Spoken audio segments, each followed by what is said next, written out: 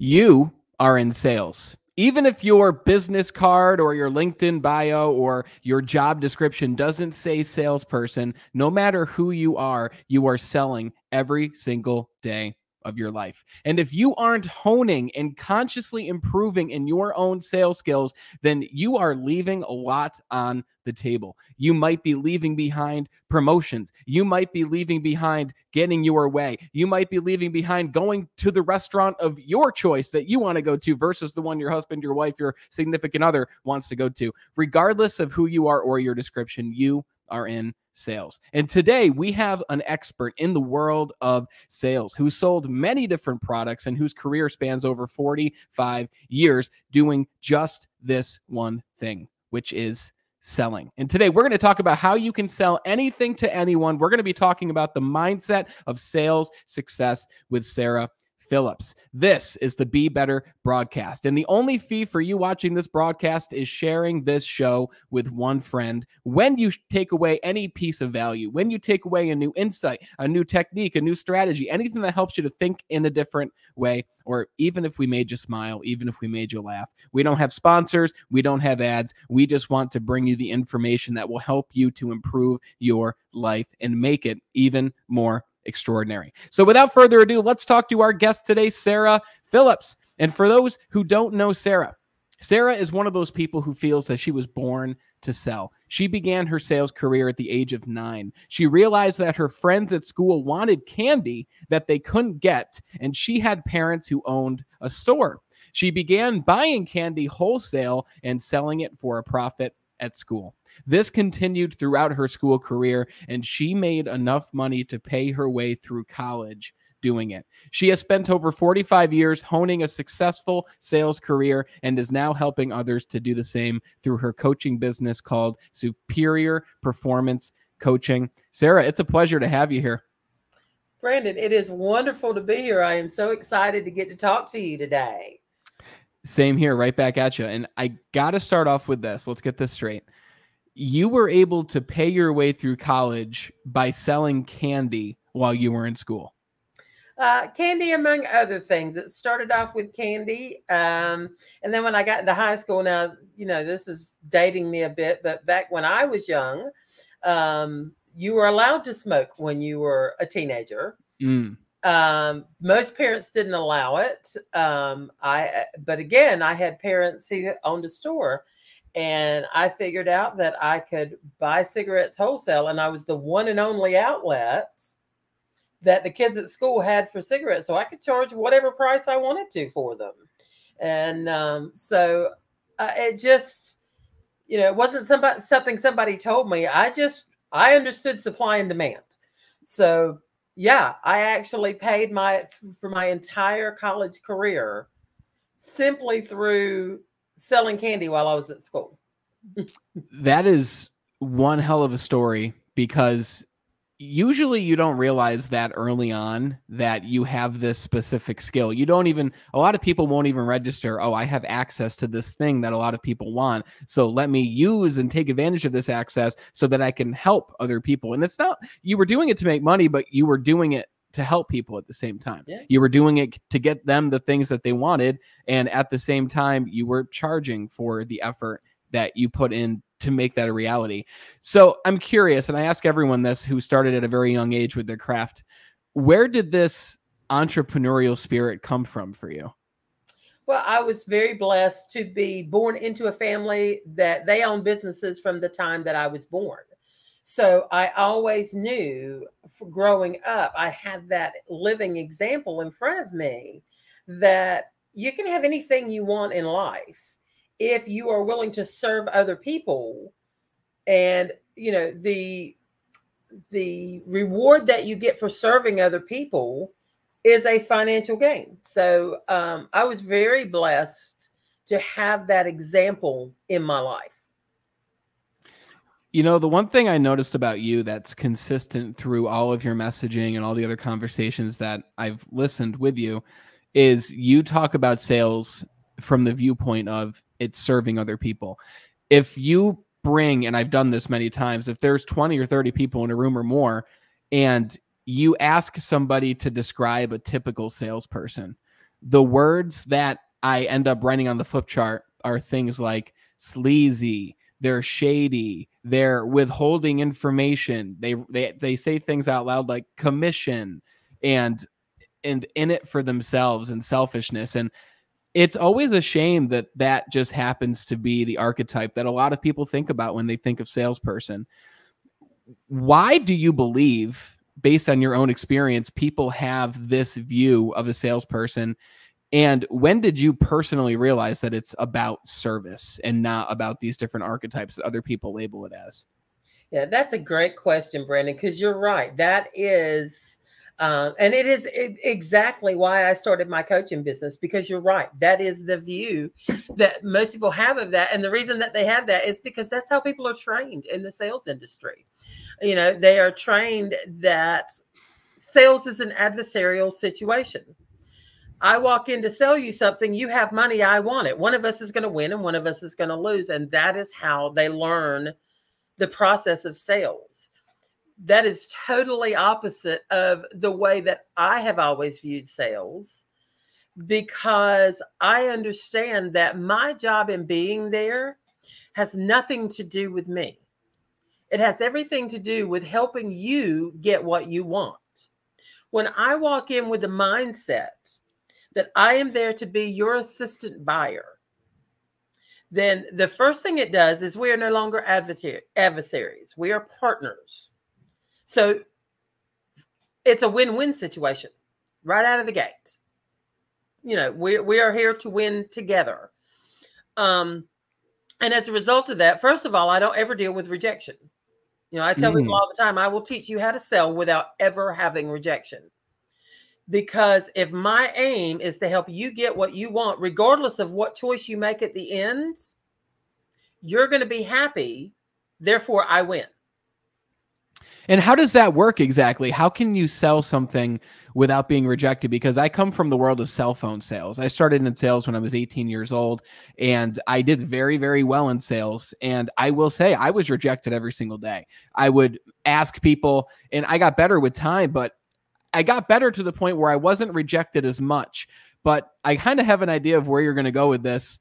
So I'm going to let you take the floor. So how can you sell without being rejected? Excellent question. And yeah, you're right. That is the reason that people don't go into sales. They're like, oh, I can't handle rejection. When the reality is, as I said, if I walk in and my entire goal is for you to be happy when I walk out the door or you walk out the door and you leave, whether you choose, for example, I also sell health insurance. If I come to you and my sole goal is to sell you my product, if you don't buy it, I lose. I get rejection. But if my whole goal is to go in and be your assistant buyer and help you make the very best choice for yourself, and we choose a plan that I don't sell, I still win. It's not a rejection for me because my goal was to help you get what you want. And that's what I did. Therefore, I don't leave feeling bad. I feel leaving great about myself. Wow. That mindset, though, is so powerful, because that at the same time takes away this fear of not selling enough, this fear of, am I going to reach my target? Am I going to reach my numbers? Let me tell you, one of the biggest transitions that I made was, being someone who was in 100% commission sales. Like, if you don't sell, just like you, if you don't sell policies, no one's paying you, right? You're paid based on you serving them, selling your product.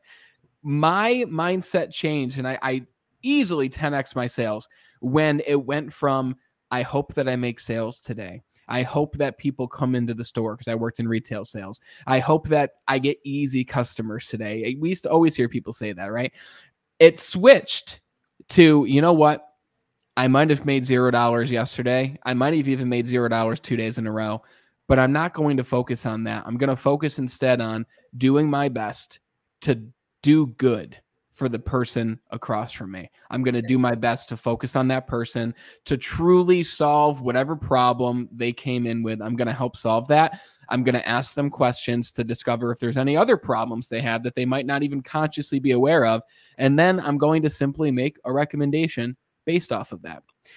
Now, a lot of people, Sara, they say things such as, wow, I can't I can't believe that you're in sales. You know, I would love to also do something where I could determine my own income. I would love to do something where I wasn't just hourly or salary.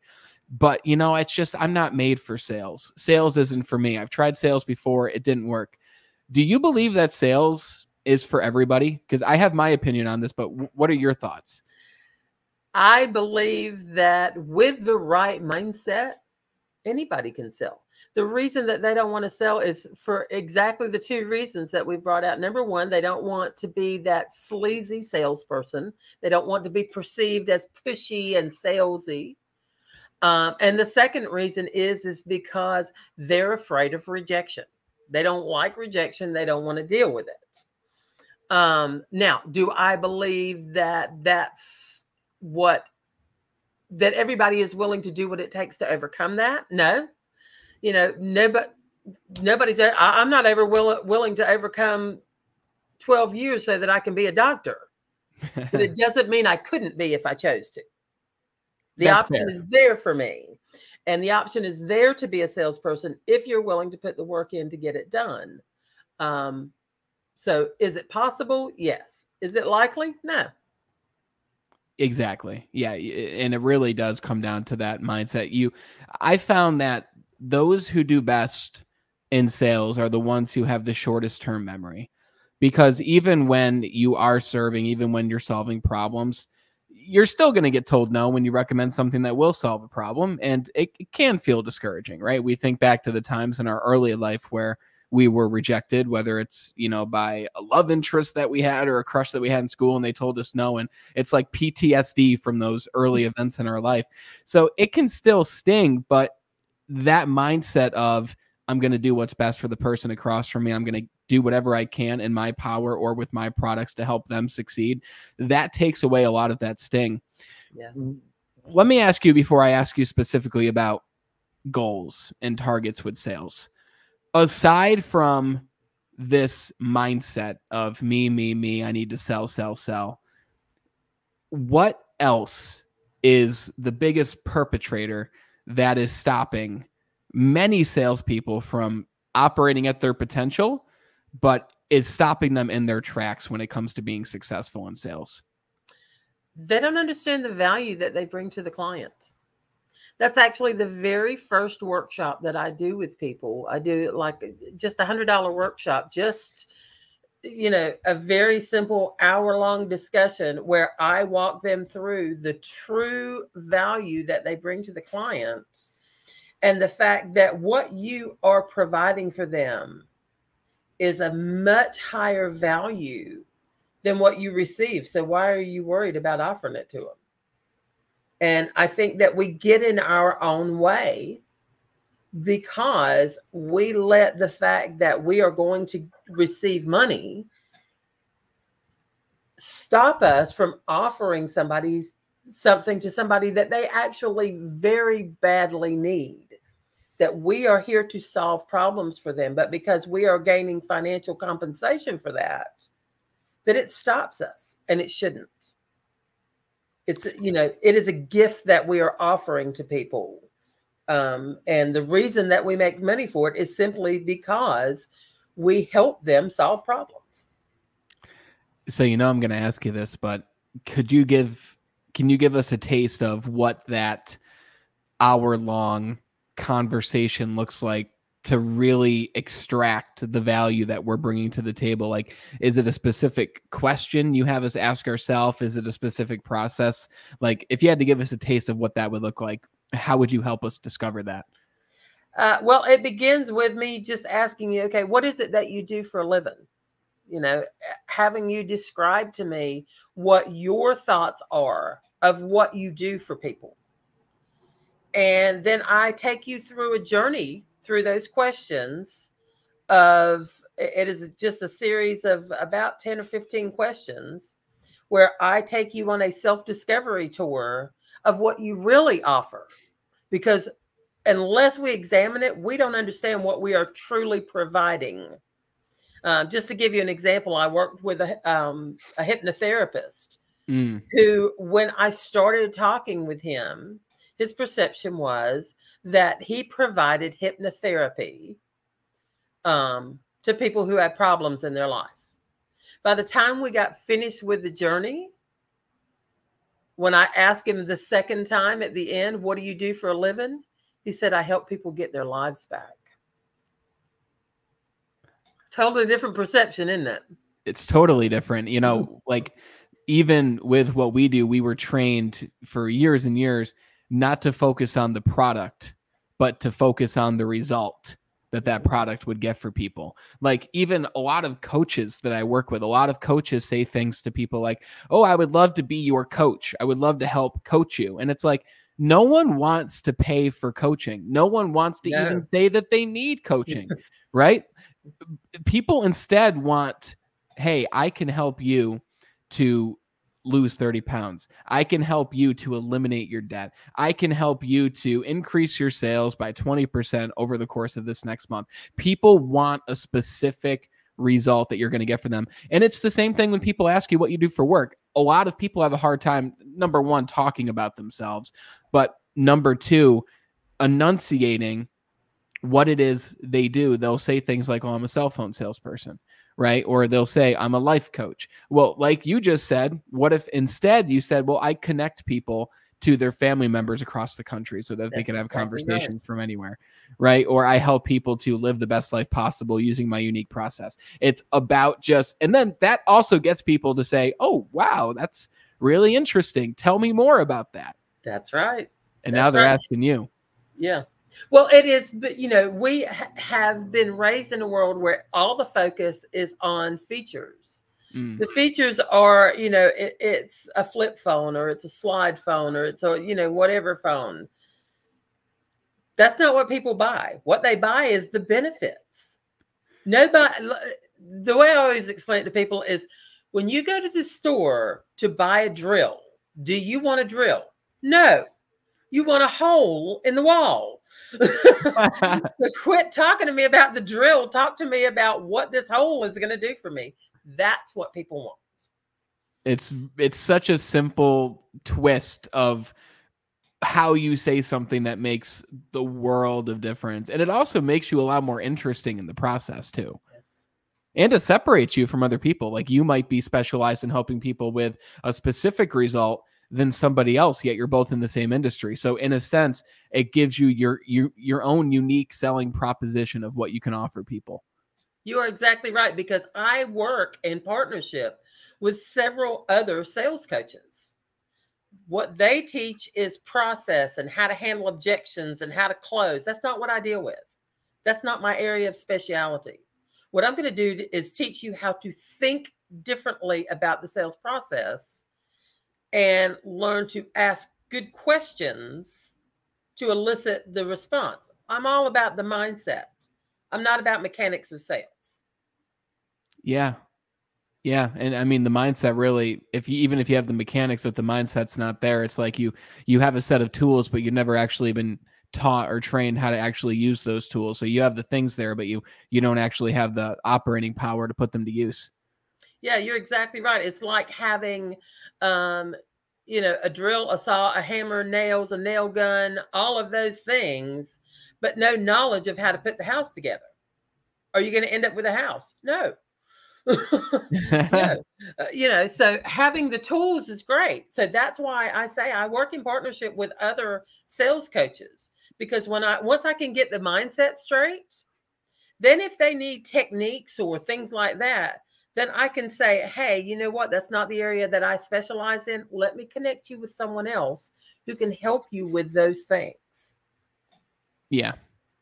It's so important. And something else that I've noticed too, talking to a lot of different salespeople, is they have no vision. They have no goals for what they want to achieve.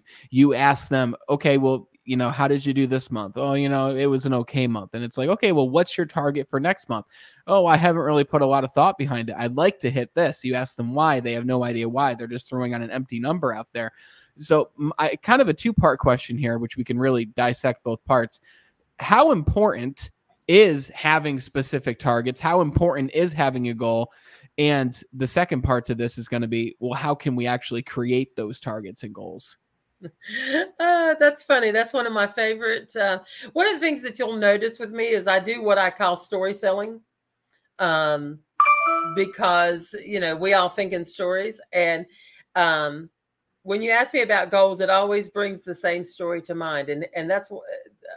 Do you do archery at all, Brandon? I've, dabbled in it, and I know people who do, but not technically, no. Okay.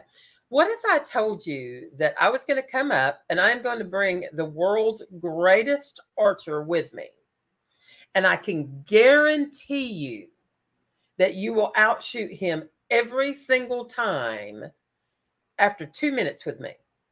What would your That'd be thoughts pretty be? awesome. I Yeah, wouldn't that'd be believe you. I'd awesome, be right? like, how could I possibly do that being brand new? Yeah, exactly. So here's how I'm going to do it. I'm going to put you out there with your bow and arrow, and I'm going to let you shoot at the target. And then I'm going to get the world's greatest archer out there, and I'm going to put a blindfold on him, spin him around in a circle about 4 or 5 times, and ask him to hit the target. Right? Yeah. You're gonna win every single time because he doesn't even know what he's shooting at. Wow. Yeah? Doesn't matter how good you are at something. If you don't know what you're trying to hit, I can guarantee you ain't gonna hit it.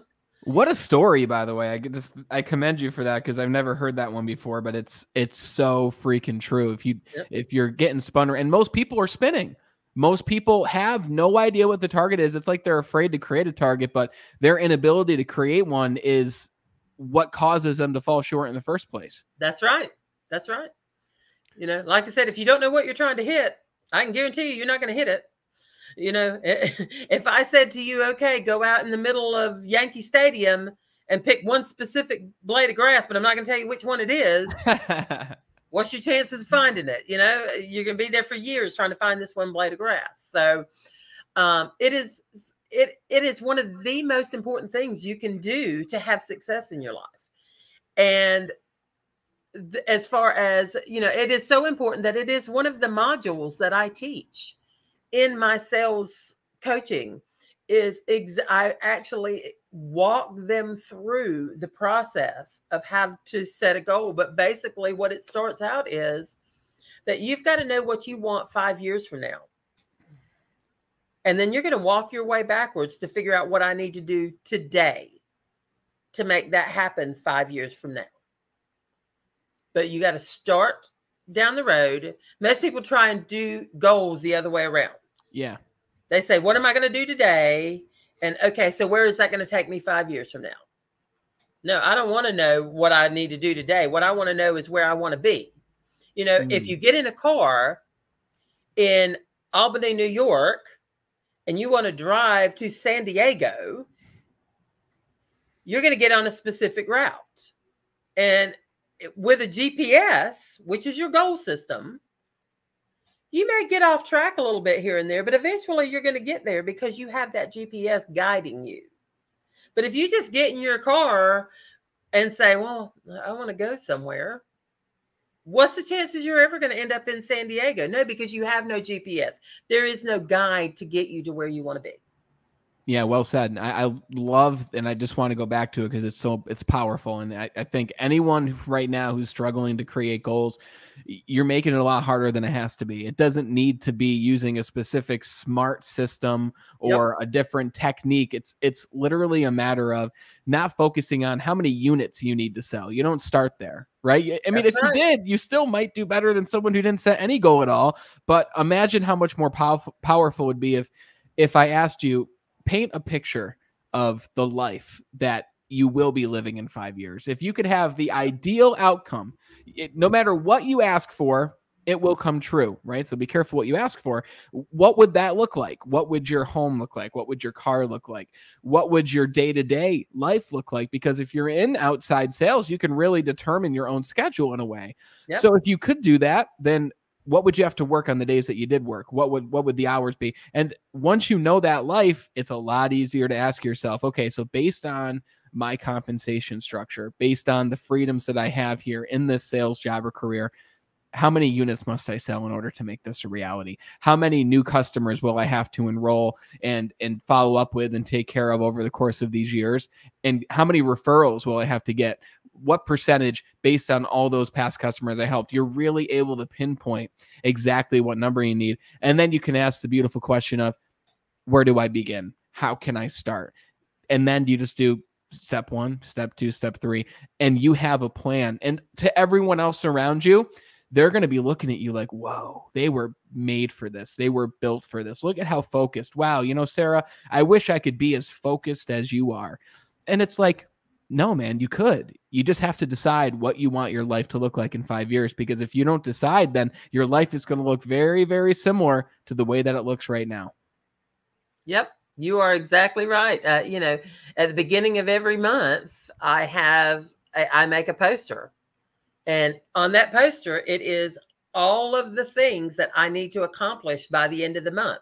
So that as I sit down daily to write my daily activity list, I am looking at that poster saying, okay, I need to, by the end of the month, I need to have talked to X number of people. That means that today, to get to that, this week, I need to get this many. And because I need to get to that many this week, then I need to get to this many today. And how do I accomplish that?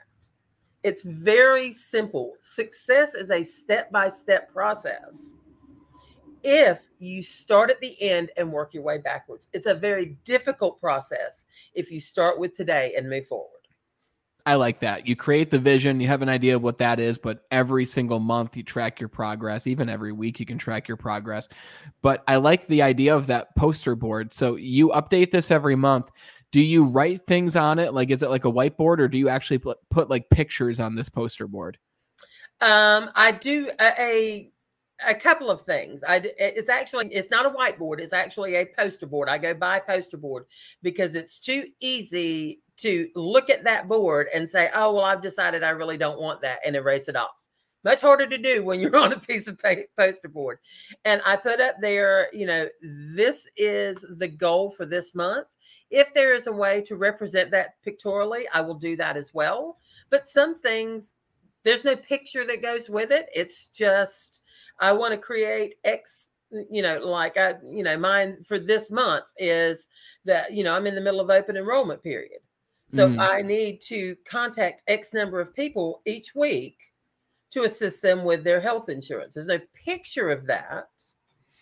But I know when I got up this morning that, okay, I need to contact X number of people today. What does that look like translated into hourly activities? Yeah. And the beauty of that is the people who have a plan like that are able to accomplish in 3 hours what it takes other people 8 hours or more to accomplish. It makes you look hyper productive simply because you have a plan and you have a target for that day, that week, that month that you want to accomplish. I tell people I'm aggressively lazy. What does that mean? Tell me what that means. It's exactly what you said, that I would rather take 8 hours the first day of the month to plan so that the rest of the month I can work 4 hours a day than I would work 8 hours a day every day. And that's what that goal setting and the planning and knowing where I want to end up at the end of the month, that's what it allows me to do. It gives me the freedom to say, I don't need to work 8 hours a day if this is what I want to accomplish. Now, if I want to accomplish more, then I can do that. But yeah, I am aggressively lazy. I work very hard to be lazy. I love that phrase, by the way. And it's a shameless phrase. It really is, because while you say you're aggressively lazy, other people look at you and you're like, but you're accomplishing 10 times more than I am, or than what that person is. I used to always say, because it really painted a picture. I like that phrase. It paints a better picture. But I used to say those at the bottom of the leaderboard are actually working harder than the people at the top of the leaderboard. Yep. They're physically working harder. They're physically putting in more hours. They're experiencing more stress because they're at the bottom. And it's like, create the target, right? It's know before the day happens what you're going to accomplish that day. It's like, leave. Like, it was as simple, like in retail sales that I came from, it was as simple as you don't leave the store. Like, you bring your lunch versus leave to go get it. if you're in outside sales and you're physically, like I work with several people who work with Aflac and they're physically driving to different locations. And I was talking to someone and they're like, well, I'll go here and then I'll go here. And it's like, why don't you schedule like 20 drops and put them on Google Maps and determine what is the most logical order for me to make these stops, and then grab lunch when it logically makes sense. It's simply a matter of being productive with the time that you have. Yeah. It's like, make it easy for yourself. Don't make it harder than it has to be. Well, it's funny because, one of the things that I learned early on in my career was that it is super easy to be busy and totally non-productive. This is exactly what you say, that you're driving 10 miles across town to do something, when just put it all together. Spend the time planning, planning.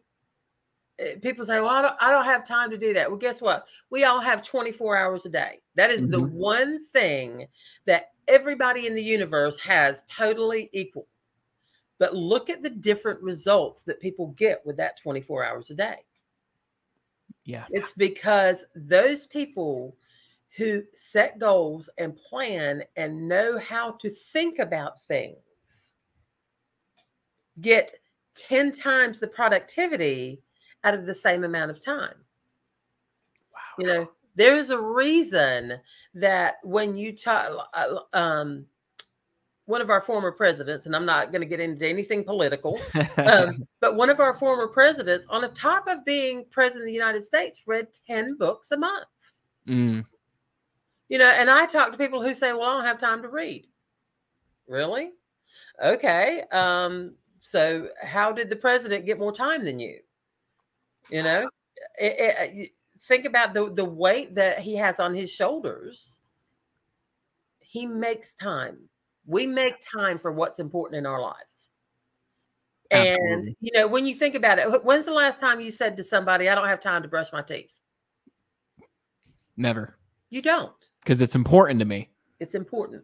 So the question is how important are your goals? Have you ever sat down and had someone help you examine, what do I really want? If I could have anything in life, if I had a magic wand and could create anything that I want in life, where would I want to be? See, for me, it was, I want to help people have a better life, but I want to travel the world while I do it. Well, guess what? I created a world where that could happen, even though everybody told me it couldn't happen. Wow. So you can literally have anything in this world that you want, because whether we like it or not, the world that we live in is the one that we created. Whether we realize it or not. The first time I heard that, someone said, you are exactly where you intended to be in life. And at the time I was very broke and very overweight. And I was like, that is a lie. I did not want to be fat and unsuccessful. That is not what I wanted to be in life. She said, you misunderstood my words. I never said that's what you wanted. What I said was what you intended, because your actions are what put you there. Wow. Mind totally blown. I am responsible for everything that I am right now.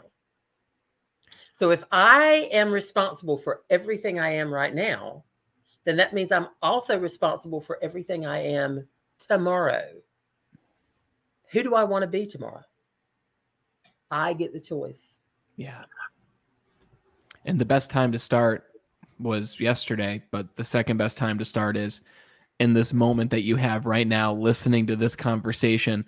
Literally, even right now, I wouldn't be offended if you paused this and you literally went and grabbed a book and asked yourself, where do I want to be in 5 years? It's so important to not even wait until the end of this conversation. It's so important for you to go do that right now. And like Sara said, deconstruct it from that vision all the way back. And what would you have to do in order to travel the world while still earning an income, while still helping and serving people?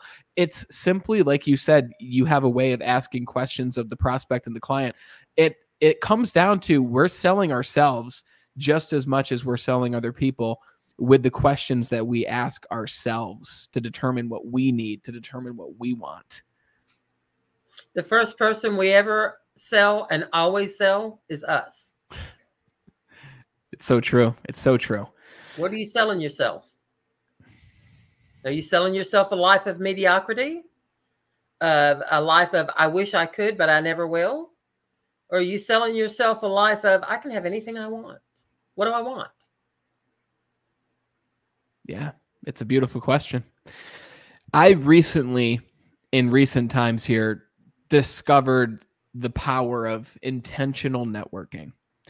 And for someone who's been in sales for as long as you have, I can only imagine you discovered this long ago.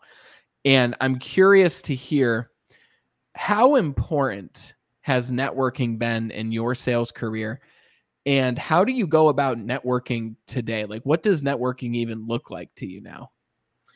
Networking has totally evolved. So let me tell you where I started networking to where I have come today and how I took that journey. I started off in networking doing what most people do when they go. I would go to a networking meeting and I would try and give everybody my business card and tell them all about me, so that afterwards they would either say, yeah, I need your services right now, or they would call me later, and you know, life would be perfect. And guess what I found out? Same thing y'all are finding out. That doesn't work. Okay. I was blessed enough when I was in my early 20s to hear a gentleman speak by the name of Bob Berg. I highly, highly, highly recommend reading his book, Endless Referrals. It is a totally different concept of what networking is and what it should be. Networking is not about getting your business card in someone else's hand. Once again, networking is about serving. If you can create a life of service, let me give you an example. Brandon, you and I met at the party, and I came up and I said to you, hey, I sell health insurance. Here's my card. Do you need health insurance? You say, no, I'm good. I get it through my job. And you go off and you talk to someone else. Do you ever remember who I am? No. Now, if I come up to you and I say, Brandon, hey, it's great to meet you. Tell me all about yourself. How long have you been doing that? What made you get started in that business? What's the best thing that's happened to you in the last 5 years in your industry? And I spend 10, 15, 20 minutes talking about you. What's the likelihood you're going to remember me? I'm totally going to remember you, because that's very rare. Absolutely. Because everybody's favorite subject is themselves. Now, I'll tell you something else that you'll never get from me unless you ask for it. My business card. I don't do it. I'm not there to get business. I am there to connect deeply with other human beings. Now, I'm going to get yours so that I can follow up with you if I hear something. If you tell me you love fishing and I see a great article on new lures or whatever, I'm going to have your information so that I can reach back out to you and say, hey, Brandon, you said you love fishing. I just thought I'd send this over to you because I thought that you might be able to use it. Or if you say to me, hey, I'm doing so-and-so and I'm looking for a videographer. Well, guess what? I just met a videographer here at the party. Let me take you over and introduce you. When I leave you, yes, you talk about videography, but guess what else you talk about? You. The one thing you have in common, me. Okay. I'm not doing it for that reason, but it happens naturally when you spend your life serving. So when I walk into a networking event, number one, my very first thing is I know when I walk in the door, how many people I am going to have a conversation with. I have a goal. I know. What a mind-blowing concept, right? Even for a networking event. I know I want to serve and speak to X number of people. so that when I walk out the door, I have information, connection with X number of people that I can build a relationship. Because networking is truly, when done correctly, it is about how do I help you? You know, one of my favorite questions, and you'll see it in the Bob Berg book, is how do I know if somebody would be a great prospect for you? What am I looking for you?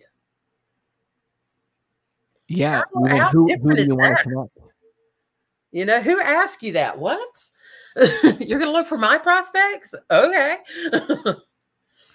Let me ask you this too, because I'm curious as someone who is new to the networking game. I haven't met a ton of people. I've been intentionally doing this for, 4 to 5 months, and I met some incredible individuals, many of who I've had on the show.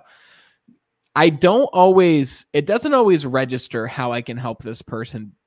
And I don't always have someone who would be perfect for that person to meet. So if there isn't someone at the party you can bring them over to, if something doesn't automatically register in your mind, then how is it that I can serve that person even if I don't immediately give someone to them or help them in a specific way? Asking them questions. That is, most people, whether you help them or not, if you care enough to ask the question, my big question is always, what are your plans in the next 6 months or whatever, depending on who I'm talking to. What are your goals? And they'll tell me, and I'll say, what could I possibly do that would support you in that? Now, oftentimes they will tell me something that I can do to support them, but sometimes they're like, well, I really don't know. But simply the fact that I am willing to say to them, what can I do to support you? Makes a huge difference to people, just to know that, hey, somebody cares about me. I'm not out here by myself fighting this battle. So it makes you memorable and different. But again, it's not about, those are the things that I do that make me memorable and different. Wow. But that's not why I do it. I do it because I truly want to serve other people. I want to know, what can I do to help you get from where you are to where you want to be? It's total focus on the other person, which is fascinating because most people go to those events with the intention of, how many business cards can I hand out? How many new clients can I enroll? I wonder if the person here will know someone who can help me. And it's not because we're bad people. No. It's that lizard brain. It's the part of us that's like, I need to survive. I need more clients. I need a direct result or return from this event. But a lot of the times, the real result that you get isn't something that you could have ever anticipated, because it happens after you have an outward focus on serving that other person. And I will give you an example of that in the true sales world. Like I said, I sell health insurance and I sell private health insurance. Not everybody qualifies for it, and not everybody, it's not, what everybody is looking for. But when I go in, my goal is to help them to get the very best plan for them. Now, with a lot of the subsidies, there are people out there who can get a plan for half of the price because they're getting an $800 a month subsidy. They're okay. I can find you a plan for $54 a month that's going to meet your needs. Why would you want to pay $200? That doesn't even make sense. So I will help them get that plan. I spend as much or more time selling someone else's product as I do my own. Mm-hmm. Guess where all my referrals come from? Those people. You know why? Because they trust me. They know that they can send their friends to me, and I'm not just going to sell them my product. I am going to serve their friend the way they want their friend served. I am going to find out what is in their best interest, and I'm going to get them to that. Wow. In order to make that move, you really can't be thinking about what you're lacking. You can't be thinking about losing. You have to really, truly be adopting that long-term mindset. Yeah. That's great. And I think there's been so many different gems in this conversation, so much for people to reflect off of. I'm going to let's give you a taste of your own medicine here. Tell me about, and you kind of did a little bit, but tell me exactly what you do now, Sara. And I know you have a special offer for a conversation with those listening right now. So can you tell us a little bit about that? I do. So I've brought several gifts with me to offer to your clients today, to your audience today. Sorry, I didn't mean to say clients. But what I do for people is I help sales people go into a win-win situation so that they can improve every aspect of their lives. That is the bottom line. I help them to serve others so that they in turn serve themselves. And as far as free offers go, first of all, it is open enrollment. I told you I sell health insurance. As an advisor, I am more than happy to provide anybody in the audience a free advisory session. Let me come and take a look and see what you're dealing with as far as health insurance, and I will point you in the direction that is going to serve your needs the best. I think Brandon's going to share a link with you that you can book that. The second offer that I have is I have created an ebook, and it is tips for a successful salesperson. You can go, Brandon will also share the link with you for that. You can go and download that at my website. It is 10 great tips that will help you to create the sales career of your dreams. And then I am also more than happy to do a free 30-minute consultation with anyone who would like to have a conversation about where they are, where they'd like to be, and what I can do to help support you in getting there. Can I connect you with somebody? Can I